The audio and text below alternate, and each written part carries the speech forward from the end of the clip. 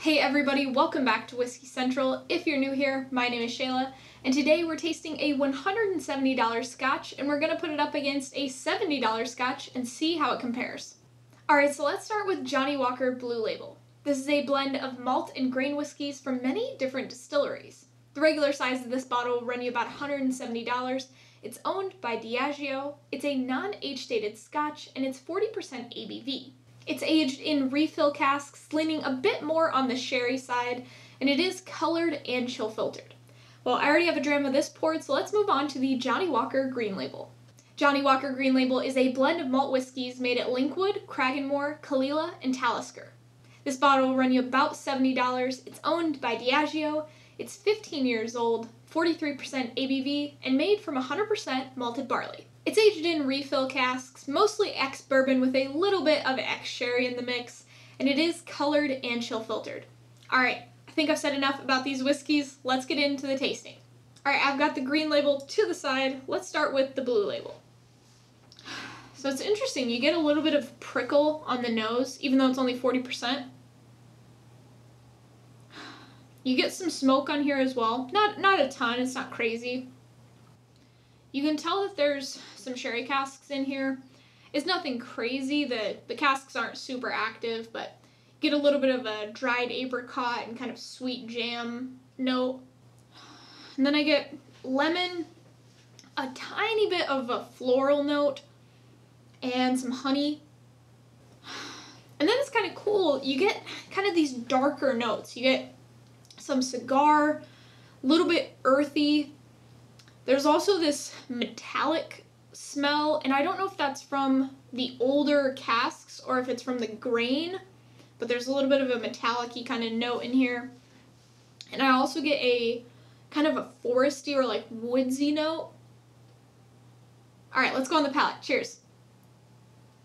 So the peat shows up just a little bit more on the palate.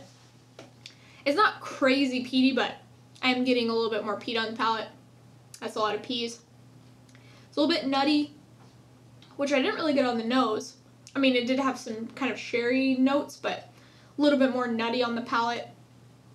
There's some sweetness, but so you get a little bit of sweetness, like a little bit of caramel sweetness, but there's the main kind of thing is like that earthy kind of cigar thing. And there's also a little bit of spice, just a little bit of kind of baking spice. Let's go for another sip. Cheers. This actually has a decent body for 40%. I thought it would be way thinner on the palate. I think that peat kind of helps a little bit. It's a little bit drying on the back end. I would say lower complexity. It's a pretty short finish. This is good, but let's see how the green label stacks up. Alright, now let's go on to the green label. So this one's nose warming. It's kind of surprising though for having Kalila and Talisker in it. It does not smell very smoky at all. I am getting a little bit peat blind right now because I'm having too much, so to be fair, that might be just my peat blindness, but I think this is leaning way more on the Linkwood and Cragganmore than it is the Talisker or the Kalila. The casks don't seem to be too active either for a 15-year-old. I think you would expect a little bit more of a cask influence, but they seem to be a little bit on the refill side. This is super duper fruity, like apples, pears, peaches, a little bit of lemon. And then one of my favorite notes on any whiskey is barley sugar. You get some barley sugar on this for sure. And then similar with the blue label, I'm getting a tiny floral note. I get some white tea on this, which I think this is the first time I've gotten white tea on a whiskey, so kind of cool. I love white tea. It's also super malty. Got a little bit of honey in there as well. Alright, let's go on the palate. Cheers. So, first thing you get is a sweet sensation. It's a little bit drying on the back end. Pretty malty. There's a little bit more oak spice on the palate too. I wasn't really getting a lot on the nose from the cask, but a little bit more oak spice. A little bit of that fruit comes along too. Let's go for another sip. Cheers. So this is a shorter finish. A little bit on the lower complexity side. I think it's got nice body for 43% though. And it's got a good texture as well. It's slightly drying on the back, but that's not a bad thing. This is a pretty good dram, so I'm going to finish it up and I'll be right back with my recommendation. So I think I like Johnnie Walker Green Label more. They've got similar complexity, they have similar body and texture. Even though Green Label is 43%, Blue Label has a little bit more peat, which I think carries it more, even though it's only 40%. And they also have a similar finish and development. Blue Label is a little bit more sherry, Green Label is a little bit more ex-bourbon, but for $100 more, for Blue Label being $100 more, I'm going to go with the Green Label any day of the week. That being said, if you're at a bar, I would give Blue Label a try, but I don't think I would buy a bottle of it.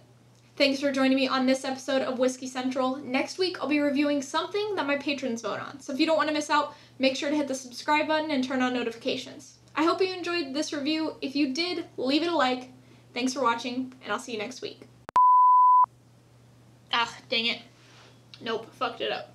Walker Green Label is a blend of malt whiskeys made at... Bloop. Just son of a bitch. $7 scotch. Yep. Boom, we're done. Yeah, by the way, Stanley Wagner, thanks so much for this little sample bottle. Now, to be fair, this is a sample bottle. Maybe there's some changes. I tried to give this amount of whiskey a little bit of air and this amount of whiskey a little bit of air to make it as fair as possible. I know this is a sample, but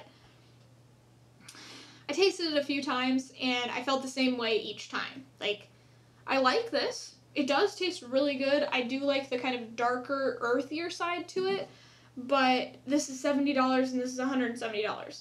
I just can't justify buying a bottle of this, but I could justify buying a bottle of this. Like, I think for $70, this is pretty good. I do wish it was 46% and non-colored, non-chill filtered, but I'm always going to say that. So if you haven't tried either one, maybe try both at a bar, but I think you're going to like this better. The first time I had it, I even got a tiny little bit of like a waxy character, nowhere near Deanston or Kleinleash, just a tiny, tiny little hint of it. So I'm not sure if maybe Linkwood or Cragganmore has something going on there, but there was a little bit of that, which I really like. So yeah, I think save $100, go buy yourself a couple more bottles, like a Bruichladdich and a Kleinleash and this, and call yourself probably happier. I just want to say thank you to all my patrons. I don't know what we're going to be at when this video comes out, because this video is probably coming out in like 4 weeks, but we are almost at 50 patrons, and I'm just so jazzed. Like, I don't know. It's just the coolest thing. I love our little, you know, Patreon community. So, I don't know. I just love you guys, and thank you so much for supporting me, helping make these videos possible. And you guys are rock stars. I love you. And I'll see you tonight if you're going to be on the live stream. And I'll see you next week if you just watch my reviews. Bye.